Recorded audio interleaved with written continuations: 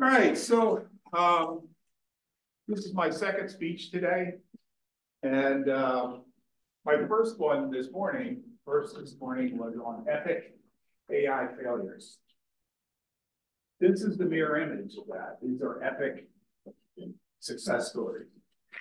What I'm going to do is talk about case studies in embedded AI that have actually gone into production.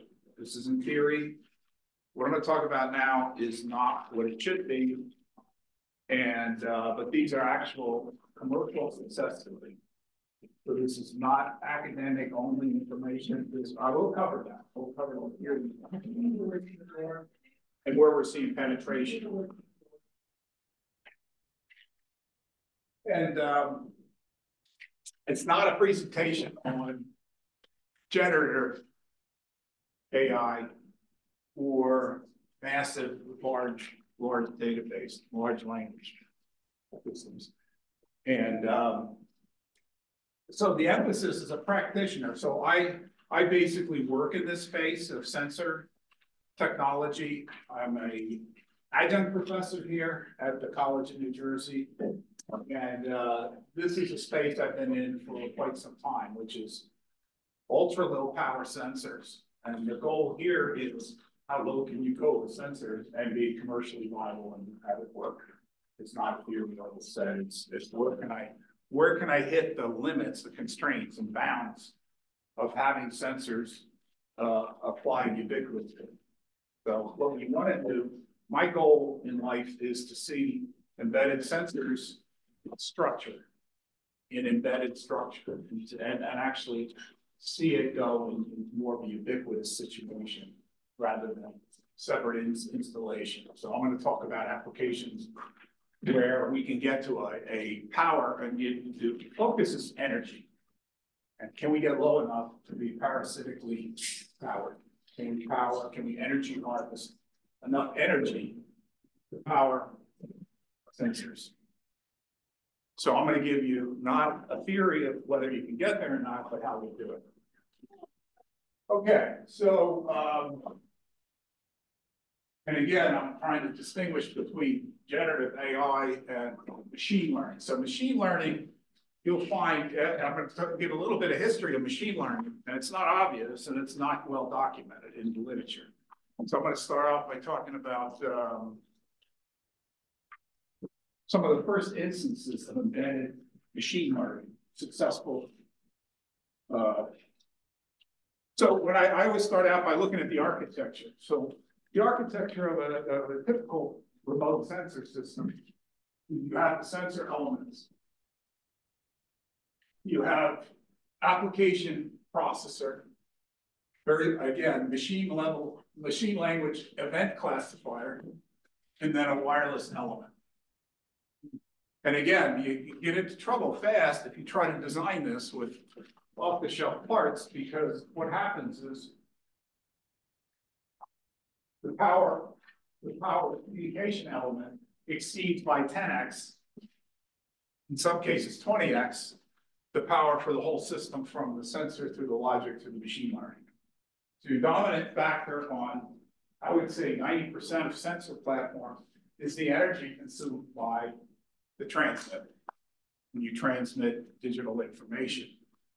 So the advances we've made in the last 5 years is the commercial viability of ultra low power, very long distance LPWAN, low power wide area network components, silicon components.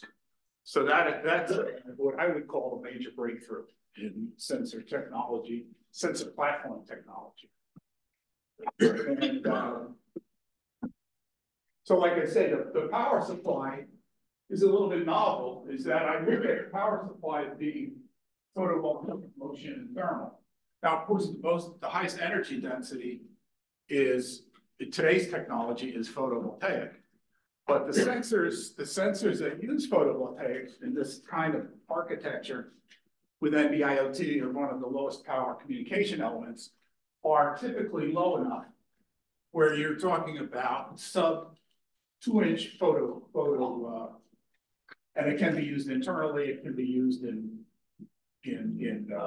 rooms. It can be used at a very low, but these are tiny. This photovoltaic can be 1 or 2 inches and supply enough energy to continuously power the sensor platform and transmit information.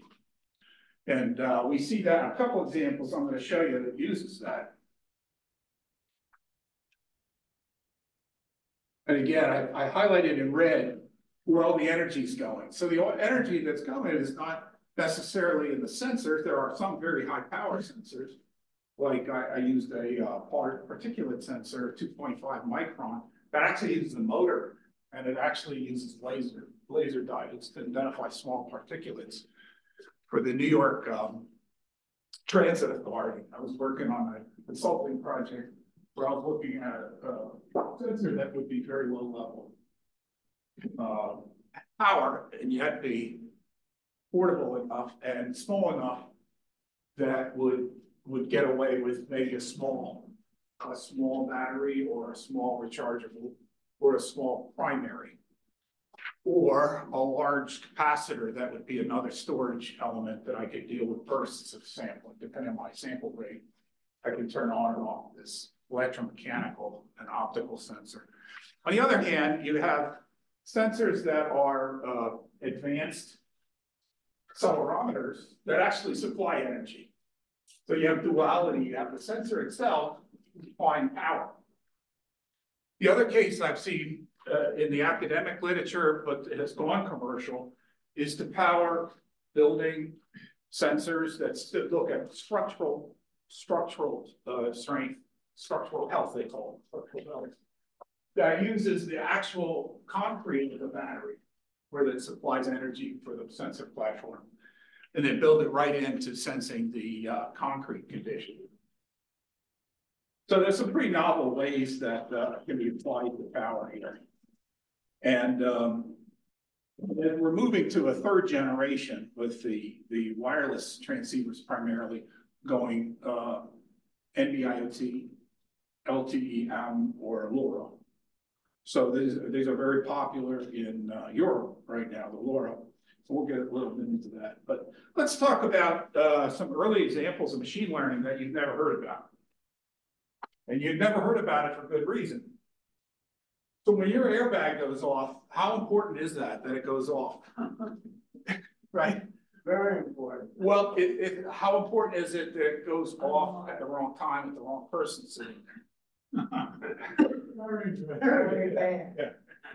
So when they first came out with airbags, you know, which quickly comes a volume of gases released in generator, nitrogen gas, it gets released and it builds up the airbag immediately to very quickly. And so you have to control an explosion and contain it. So what happens if I'm using the most popular sensor of a crash would be what? Accelerometer. So most people use accelerometers that sense conditions of whether the airbag gets deployed or not. But here's what happened in the early days. So in the late 70s, they started deploying the airbags, but they don't work. Why don't they work? Because it didn't know the difference between, it did not sense the difference between a hole in the road or a pothole and a crash. So how do you know the difference between you hit a car versus you hit a pothole? Because I'm measuring negative acceleration, right, on the accelerometer. Do you know how to tell the difference? Typically, if you hit a pothole, you don't end up stopping. And if you hit a pothole hard enough or deep enough to make you stop, you probably need the airbag.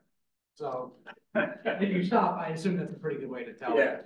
Or most of the stuff. Well, what was happening is airbags were being deployed, and that doesn't, it's not good. Because if you have somebody that's, let's say, 65 pounds, a child that's sitting and the airbag goes off for the wrong reason, you can kill a person, you can maim a person. So then early on, they said, well, we can be smarter than that. Let's use machine learning. Let's take the nascent neural network technology and we'll apply it to learning a pattern. So you're learning a pattern of deceleration that's not a pothole. And then you're going to detect on physical accident versus a non-critical physical accident, let's say, a smaller accident. So you're gonna need multiple accelerometers, but you're gonna need smarts. You're gonna need to know, how am I gonna differentiate between the pothole, the lightweight accident, and the one that could be potentially fatal? And it's a big deal, right? Whether I explode the bag or not. So anyhow, so this year they came up with this idea of publicizing in the academic literature how they're doing it. Now, who's been doing this for years and this was told to me by the accelerometer sensor manufacturer, who said to me, hey, that's the family jewels. So you take General Motors, you take Toyota, you take all the car manufacturers. Guess what they trigger it with, they have an AI team working on specifically neural net technology. They call it convolutional neural net, but that's what they were using. And it's a trade secret. We're not gonna publish it. We're not gonna put it in academic peer reviewed literature, because I'm with GM and this is our trade secret. When it deployed with bags is the difference between killing people and not killing people.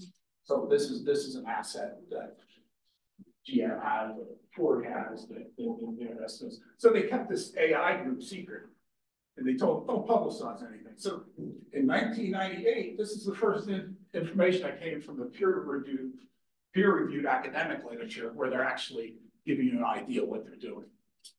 But again, years before, the groups were doing it and putting it into cars into production. So, by the way, the manufacturer in Massachusetts, Analog Devices, PDI, ships over 1 million accelerometers a week. And so that's who was telling me this information, which was kind of interesting. And so I would look at it as the first instance of adding the AI. So there's nothing external coming in other than the forces going to the accelerometers. More than one accelerometer is used, and then supervised. This is, by the way, supervised learning.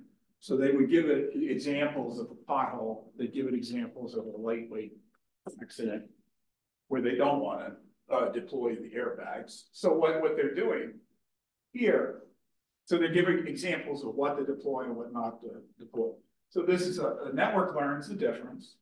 So how do you test this? Well, you test it by isolating some of the cases that you didn't teach it. You know, supervised learning is all the examples of pothole and airbag deployment, not airbag deployment. And then you give it a sample of the data for a test site. In this case, in Detroit, you know, they might be doing the test site. They brought up a real world type test sites that they do things like anti-lock brakes with their problems. They had to do real world test sites they built.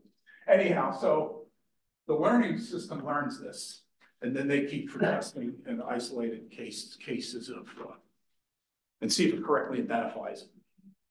And then they'll go through a the automotive industry goes through a whole type of development process where they do, like I say, field testing, and they do initial batch runs. So they'll test this for a long period of time before they actually deploy it.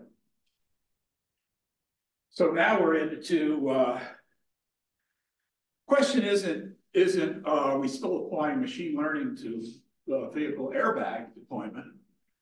It's a new car has 10 to what, 12 airbags, maybe more. I don't know what they're up to now. I bought a new car, and I guess I'm in the market. I finally get approachable in terms of not paying over MSRP. But anyhow, so you can see that you have multiple airbags tied to multiple control systems, independently tied. So that's again my first example, which is very interesting. So here's a program I worked on when I was at General Electric, and then my chief programmer, he went over to this company, and they actually Powerfleet, and they actually used the patents that Dan and I worked on at GE on visual cargo sensors. So the ability to recognize cargo sensors, what was in the stats of the cargo, which I'll show you in a minute here.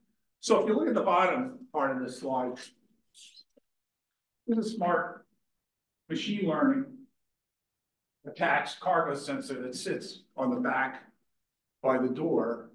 And what it does is can actually look at a cargo shift. Here's an example of cargo shifting. This is what it should look like when you open a freight door, a cargo door. And this, you might see this because of the, forces inside that's been moving pallets and moving. But most importantly, what's meaningful? What makes money for this company? Well, when they come back and it's empty, how are they gonna know it's empty? We got a smart camera that's not sending a picture of the image of the trailer, saying it's empty. So think about the ramifications of sending a semaphore.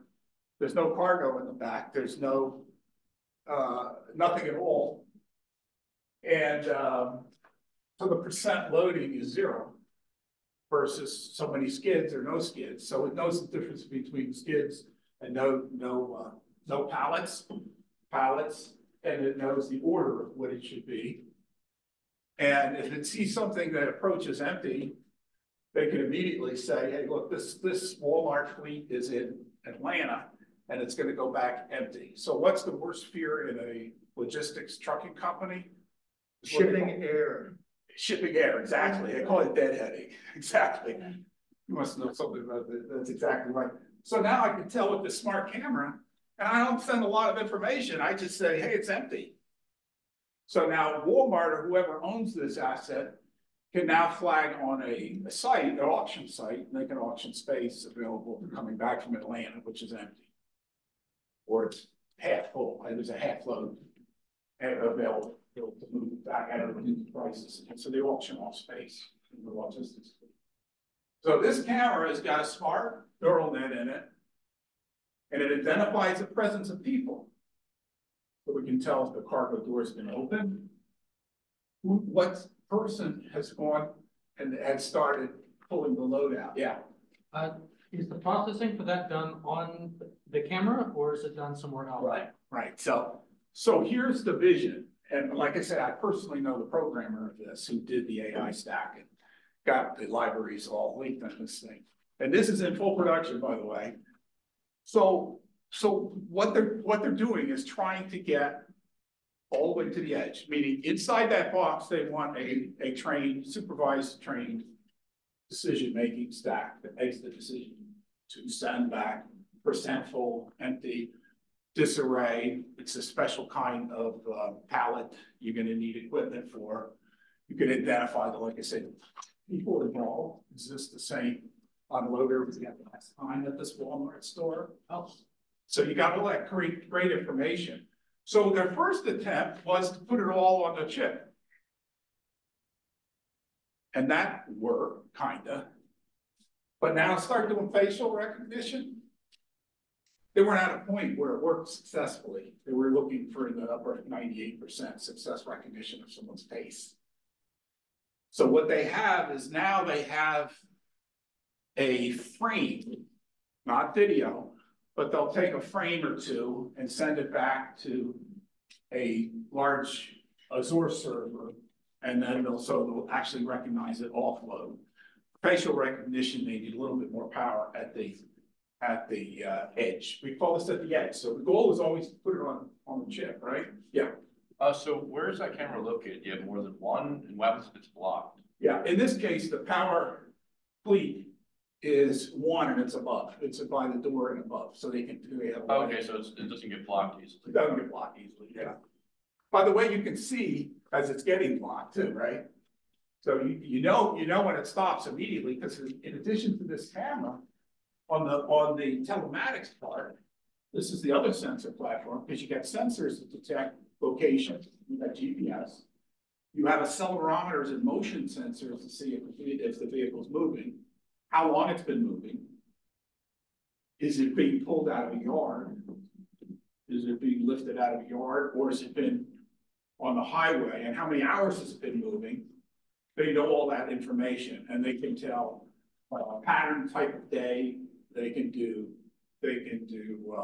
fencing, geofencing around yards, so they know if they're getting more close to the distribution center versus the stores. They can tell what store it's within a mile of, because they have localized geofencing sensors. So this thing is loaded with sensors. This is just one more smart sensor that they have on this powerful device. And so what we see in logistics is just more and more intelligence. And like I said, I think there's going to be a point in time soon, I should say, that they're going to be able to do the facial recognition without any communication back to the server. You know, the machine trained server. But they're playing now, if all they wanted to do is look at cargo space, they can do that today. They can cut the whole ties. But the other thing that's real interesting is they're not sending video, they're sending a frame. Now, slow scan TV is very energy efficient. And we'll see another application, we're doing another application where they're doing slow scan TV. So, yeah.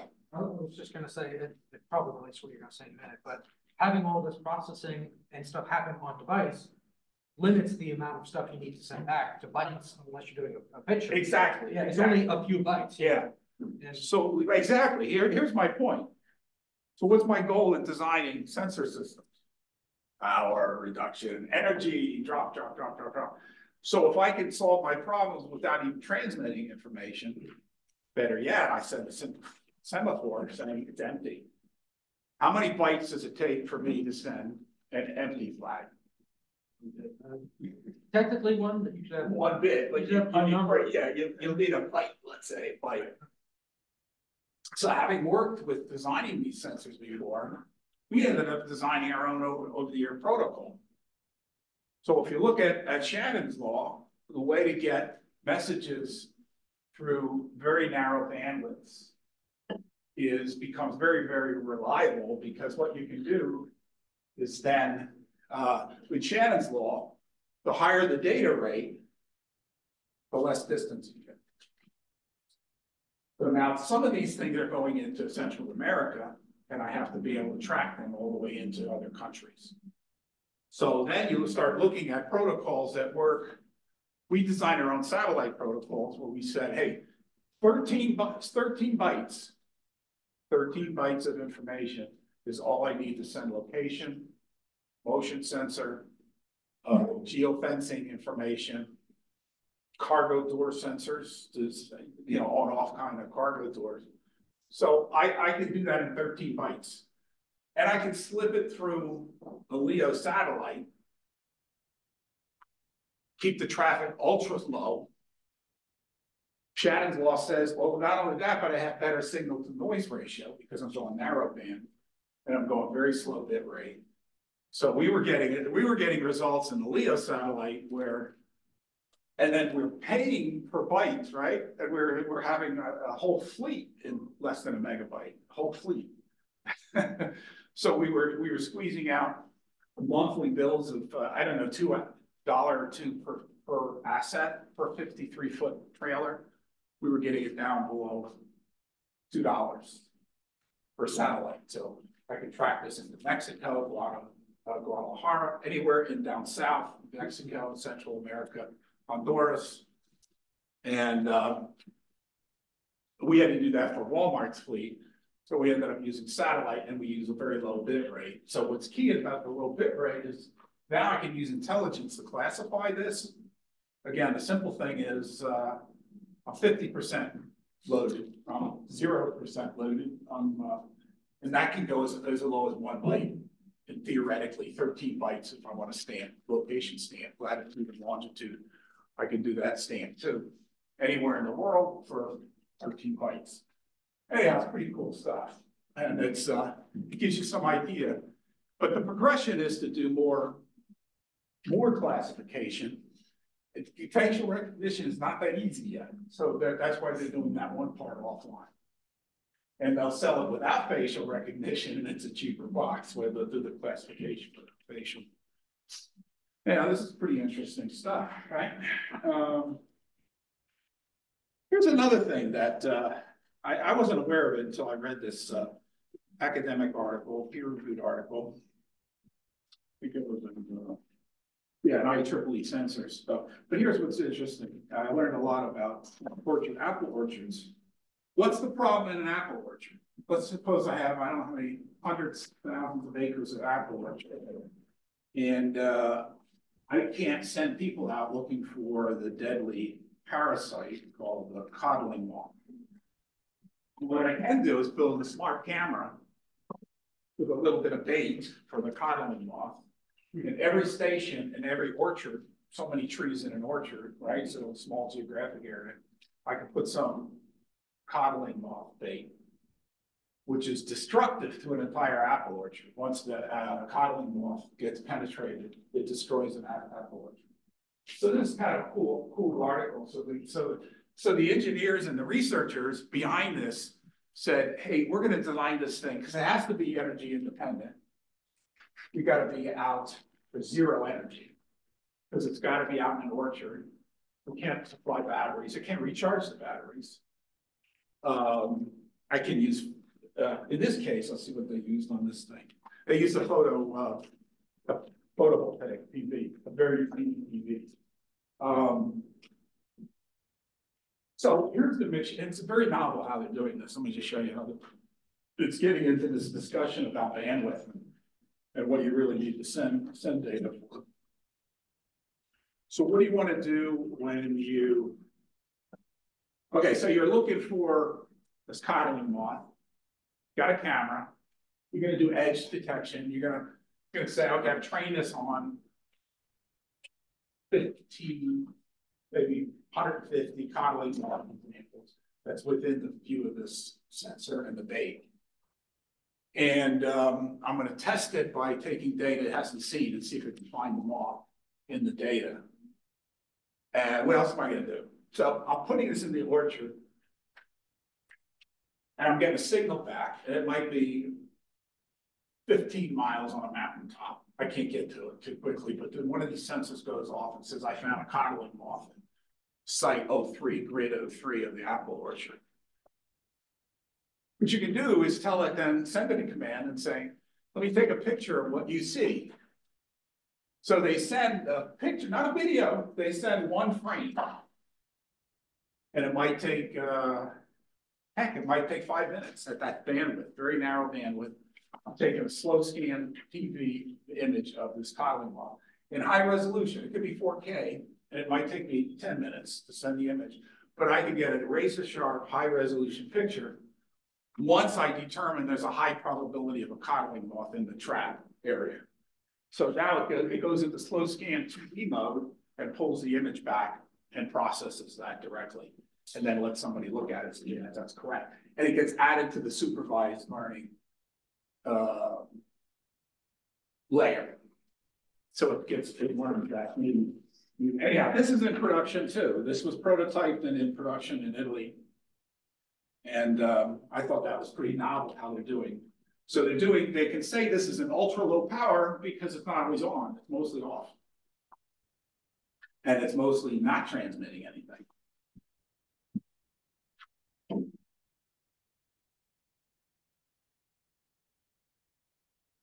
Okay, this talks about its accuracy tests of a 40 by 40 image. They're getting above 80%. Convolutional neural net. They call us a nice name, Smart Agricultural Neural Network, SAN.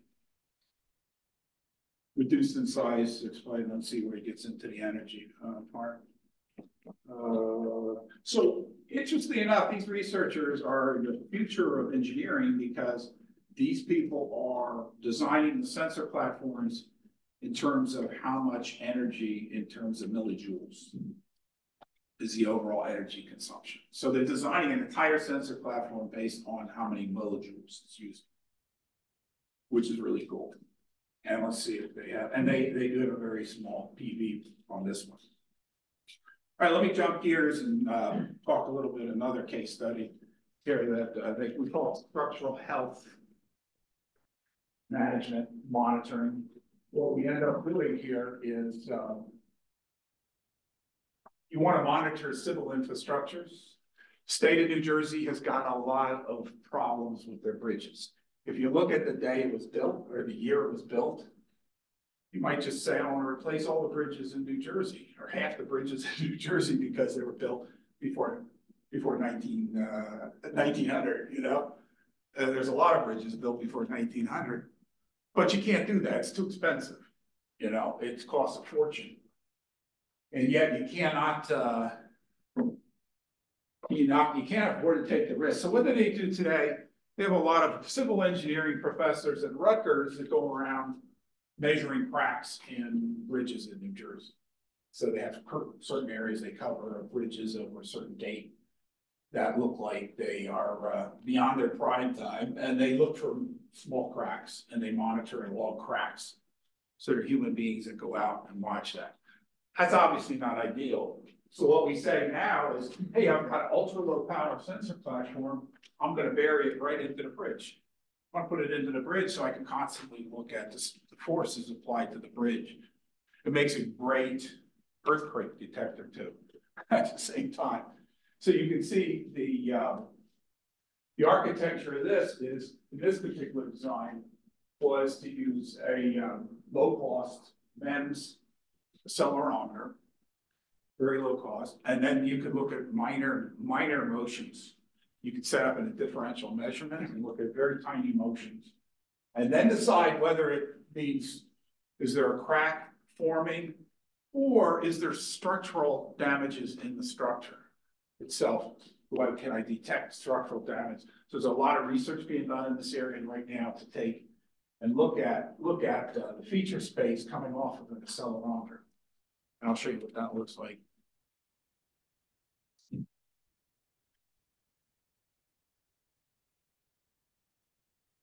Okay, and like I said, so they're also measuring by energy, power consumption.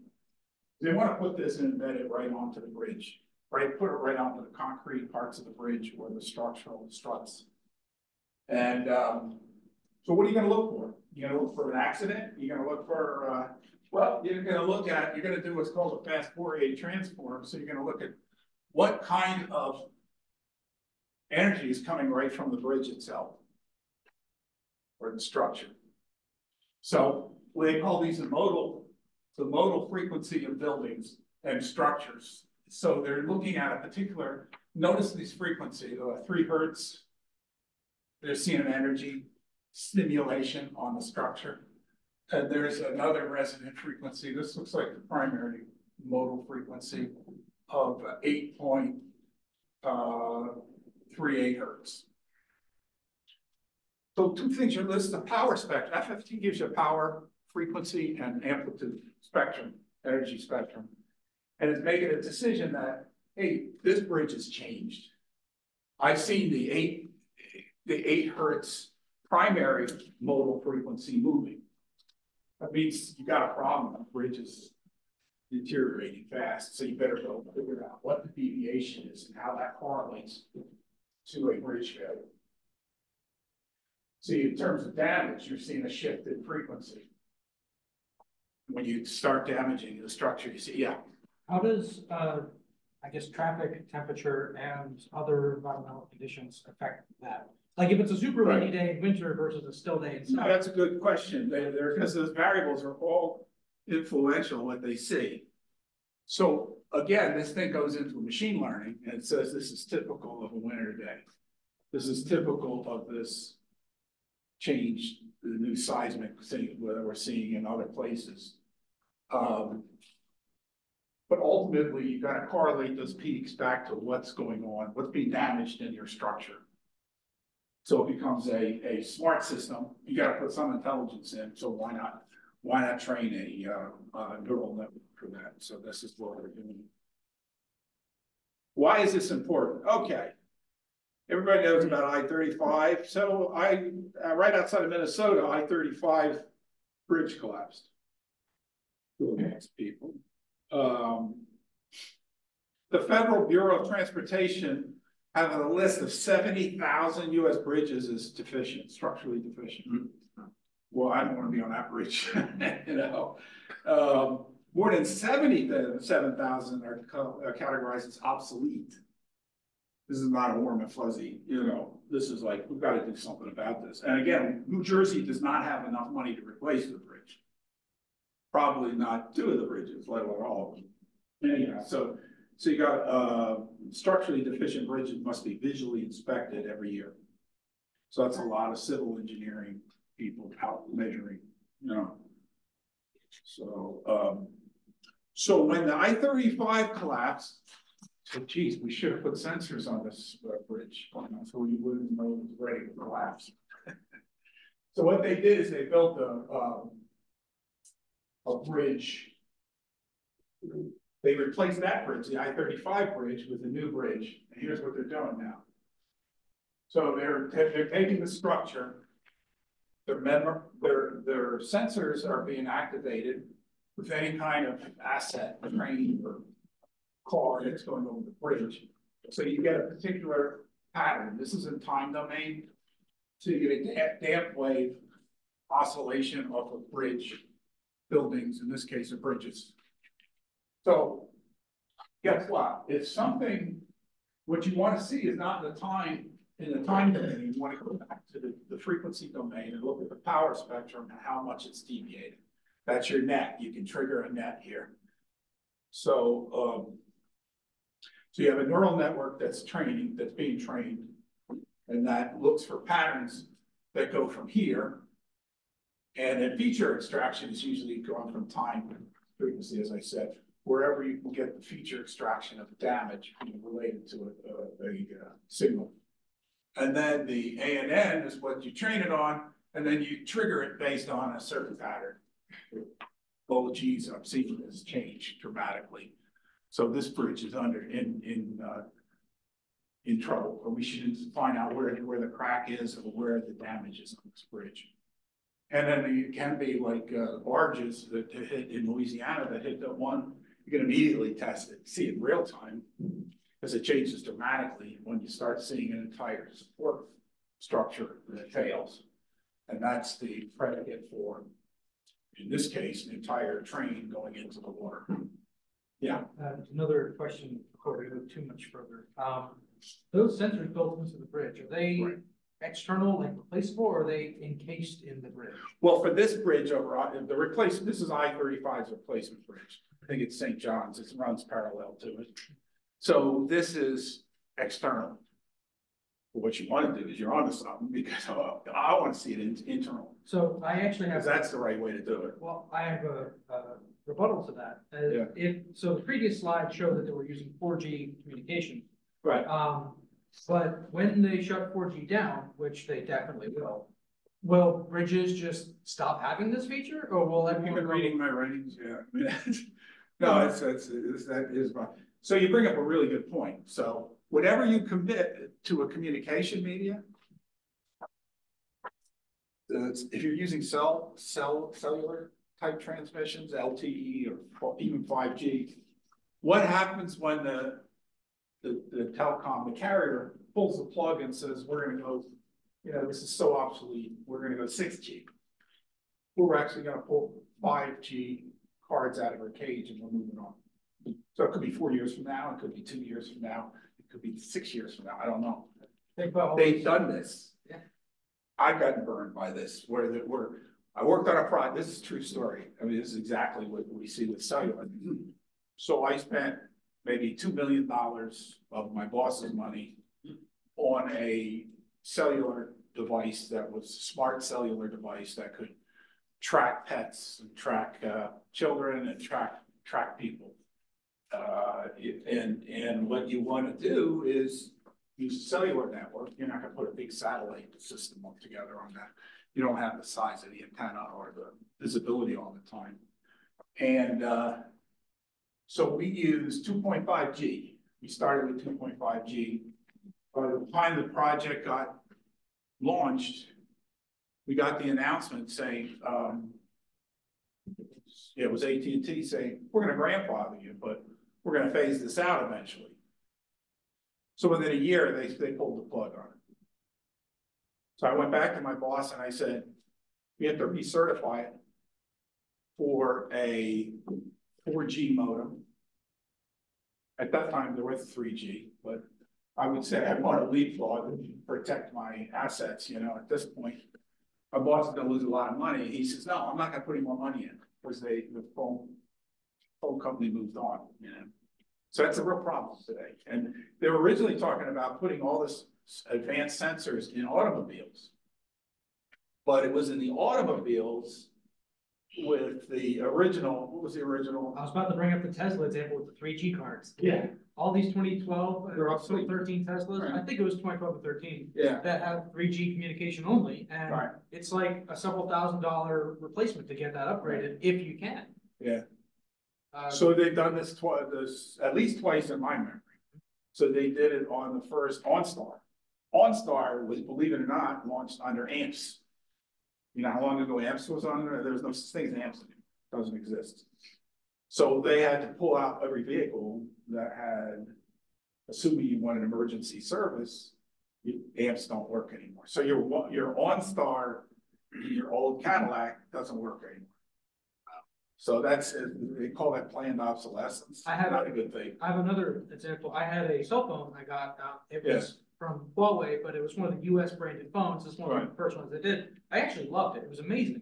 But they tried to save money in the modem, and they included a 3G modem for voice and 4G modem for data. Most of the time, it's just one modem that does both. Right. They split it out for cost reasons, or maybe compliance reasons, or compatibility or something. Yeah. So I got US data here, but voice was over 3G.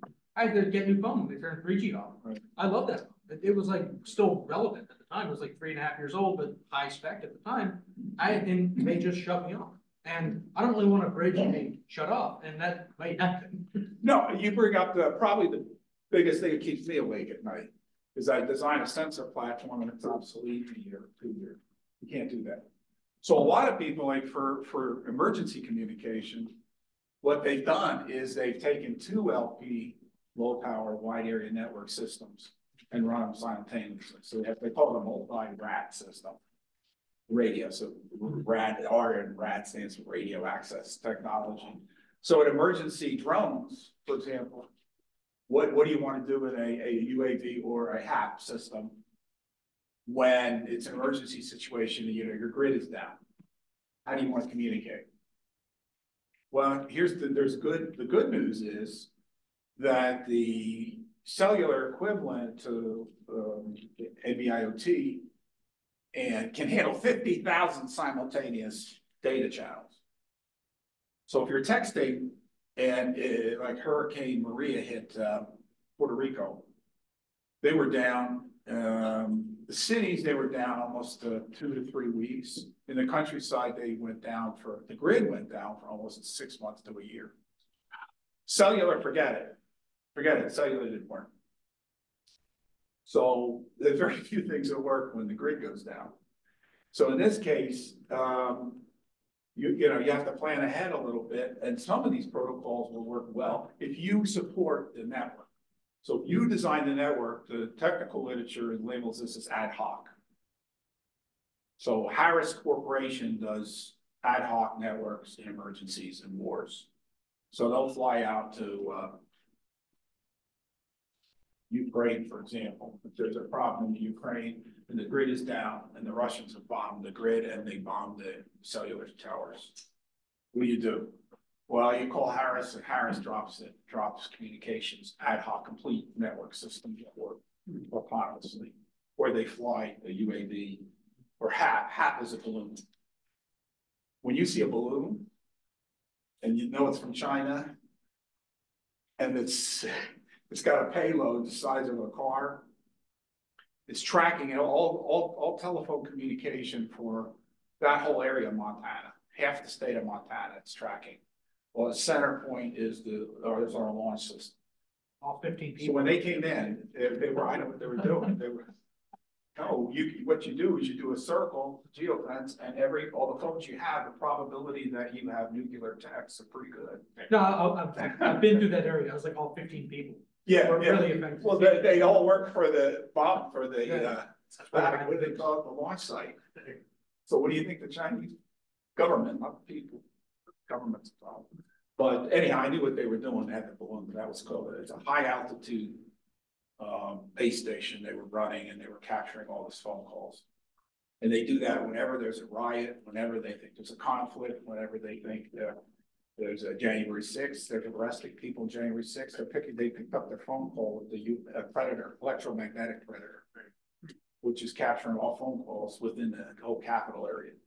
And then they go in and identify, do the lookup table. They tell Verizon and AT&T to give up the customer contacts, which they do in homicide investigations now, but they get the whole, here's the whole database. We want to list everybody that was there at the Capitol on January 6th.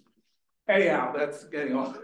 That's a little bit of a problem, but yeah, you got to be careful. And sometimes you want to design your network. But LoRa is a good example of a low power wide area network. You're in control of the gateway. You're in control of the infrastructure, the whole star network. You own it. So in agriculture, I see LoRa going all out because you're not controlled by the cell phone. I was about to say, are there systems that have their own locally administered network and then they hook into the internet via 4G base station somewhere else? Yeah, so that's LoRa. LoRa does that, and they don't have to hook into any base station, so there's self-sufficient ad hoc network, and they're used in like apple orchards, like we saw that. That's perfect for a LoRa WAN type network because then they're in total control. Providers can come and go. When I was with GEE, we used our own satellite network, so we were in control of the satellite network. Okay, so here's where they mounted the sensors. They call them St. Anthony Falls Bridge was the backup bridge. But that's really good point, yeah. And it shows you all of they overkilled it, obviously. They built all kinds of stuff. The sensors they used were all expensive and high powered. They're AC powered systems. So they're consuming over 200 watts. Not my ideal design, but they were in a hurry to get some system they could monitor, a bridge up that they can monitor. Okay, so when we look at energy margin, and since most of the energy is done in the transmission, the engineering situation would be you would look at your entire transmitter link gain, propagation path loss, get described in propagation and equations, and so forth. So the whole system is what we look at for design of long range systems like a LoRa network and NB-IoT. You do all this. They call this link margin calculations. I'm gonna look this up here. So it just shows you some of the equations we're using. So this is brand new. Okay, so this technology is really new, and it's this kind of sensitivity shows that you can get, especially with the UAV up in the air, on minus 137 seems sensitive. We're talking 50,000 kilometers or better than 50,000 kilometers. Perfect for emergency situation or large agricultural orchards. And here's the various stuff. I mentioned LoRa WAN, Sigfox is another one. Actually, Sigfox was the first low power early long distance. And then they have TI sub-gigahertz narrow WAN. Again, the trade-off is I'm not going to do a lot of video with this. This is all very slow, but very far, very great ranges. Let's see here. This is Shannon Wong. How we're playing games with getting ever. And I've seen systems and I've tested systems that can do 100,000 kilometers with 200 milliwatts. We have a Princeton professor that spends his whole life trying to see what he can do by designing protocols and sending signals that will beat a few milliwatts and go as great as possible distance. He spent the last 30 years of his life doing that kind of stuff. And the people, fans of his, include some of the professors here, like Dr. Katz. He's a big fan of Joseph Taylor, Dr. Taylor. So this guy does for fun to see how far he can get with what power at what frequencies and what bandwidth. So he designs his own protocols. And he gets a experimental licensing through amateur radio, and he gets all the different frequencies, and then he can decide what propagation conditions he wants to follow and match with with his protocol. So anyhow, it becomes a game to see how far you can get. You know, the goal is to get thousands of miles in 1 milliwatt. And some of the games he plays. He's the co-discoverer of pulsars, and he has a Nobel Prize winner. It's pretty cool to work with a guy like that. And this is some of the work we do with the power analysis and cellular modules. And again, the game is to get as low as possible so I can start using vibration in many solar cells or vibrations in the building itself to power the building sensors. Is there any questions at all? Thanks for all your questions. You're actually on top of this thing. I think a few slides ago, you were going over delta in energy sent out from the transmitter versus energy received. They call that link margin. And that, just to clarify, that is the energy that it is able to gain minus the energy lost through trying to transmit to the sky. Exactly. That is the energy that has to work with to power its own cell and to send back information. Yeah, so what you see here, if this is on the transmitter side, you got a plus 20 dBm. It's always in ratio, it's in decibels per milliwatt. And so it's transmitting with plus 20 dBm. And the cable itself drops 1 dB. So it drops the power. You're losing 1 dB of energy, of power, specifically, when you go across the cable. And now when you get it to an antenna, you get an antenna monopole is good for 2 dB. I mean that's the problem. So you get gain with an antenna. 2 dB, not a lot being a single element. But that's how you read this. And FSPL is your free space propagation loss. So watch this. So this goes minus 147.41 dBm.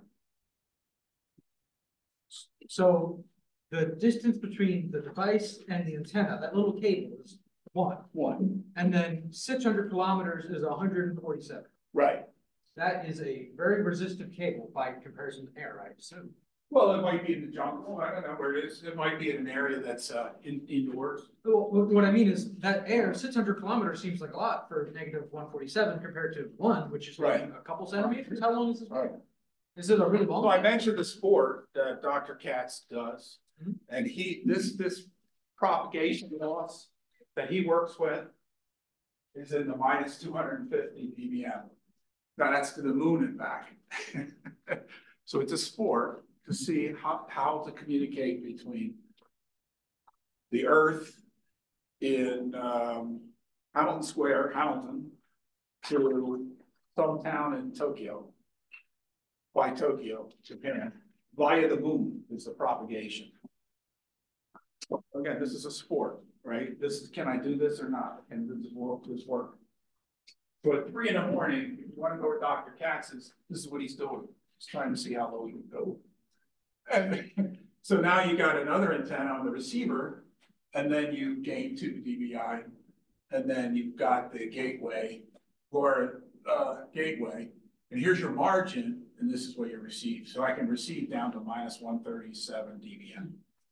So you just do the math, it's additive. dBm is additive, which is nice. You don't have to use, Yeah, so you talked about the wireless technologies becoming obsolete in a matter of years, but also the digital technology. It's planned, they plan it. Well, my question is about how do you deal with the digital technology that becomes obsolete? For example, in your slide, you use TI ASIC. Now, how long is that ASIC going to be in production? And how you going to, if you embed it in the middle of the structure, how do you even take it out, much less replace it? Let's replace it with something new. Right. Well, that's a good point that? because, well, I'll tell you who's faced with that. The military's faced with that. Sure. All the military branches have designed in electronics that most of it's obsolete. The chips, the ICs, the VLSIs, they're obsolete. So now you have a nascent business, including a company over here, that's building obsolete chips. They're reverse engineering the chips, and they're in business to make obsolete parts for the military. I think it's pretty buck for it. I mean, they pay. What does the Sound military charges, do? I mean, the state of New Jersey is going to use military technology for 70,000 bridges. Right, How do you- absolutely. You gotta understand the network. I would only recommend an ad hoc network that it's under your control. Uh-huh. Because What do you- cellular, I don't How do you know, build the processors? what's that? At the bridge, you're gonna have sensors to some processor. It's gonna integrate the signal and send it off to some. So you're looking at a replacement cost of the chips itself. Yeah, and in general, it's a maintenance issue because they're not gonna last. How long do they last in an outdoor environment or even buried in concrete? 30, 40 years. Oh, okay, that's not so bad. As long as they keep them. Yeah, The process- they'll be dead by then, so. It's not as bad as Apple. When I take my Apple iPad 1, they laugh at me. Hey, you gotta be kidding me. Yeah. Throw it away, give it to your kids, and buy a new one, you cheapskate. They tell me that. Hey, I don't know any Apple stuff. So that's another story. Yeah. I was just gonna say, the chips that were made in the eighties, where we only had like 20 years of experience making them, are still lasting in a lot of environments, especially in case they're really well protected. And also, I mean, how many sensors could there be for a bridge, and how much do Yeah. people cost? How much would it cost to buy 40 years of replacement, assuming, you know, even if they all die Well, every year? the new chips It will wear out. costs- Well, Believe it then, or not, it's a known fact with inside Intel that the chips will wear out. that's a new problem from how we may have. But shelf life? Well, I would. No, Yeah. not a shelf life, but as they're used, they will eventually wear out. Yeah, but I gotta tell you, I would worry more, we worry about more, when the, People's Liberation Army goes into Taiwan. Taiwan has got 80% of the chip production. That's not gonna happen. It's in Taiwan. Really? I want to take care of themselves. I know people that want to. With their rumor is their fallback is TMSC plant. I know, the thing is that China will not be able to beat that one. They use the parts, right? Taiwan is ready. Yeah. I think no matter what happens, it's going to be on the news. I'm sure we'll. Well, anybody that has an Apple, you're not gonna get any Apple parts anymore. No, they're moving. Yeah, oh, they're even going to Malaysia, aren't they? Or No, they're going to India. In India, okay. I know they're putting production in India. Yes. Doing chips as well. It's a real problem. And my consulting company, we got a contract on trying to understand the NB-IoT chips. Where's the licenses from? The Qualcomm licenses. Well, that makes it an easy answer, right? No, because Qualcomm has those chips made by licensed in Taiwan, a technical material corporation. So, Well, Intel's trying to upseat TSMC now. yeah, Because I don't know if you saw the news this week, Intel created split their company into Intel and Intel Foundry. yeah.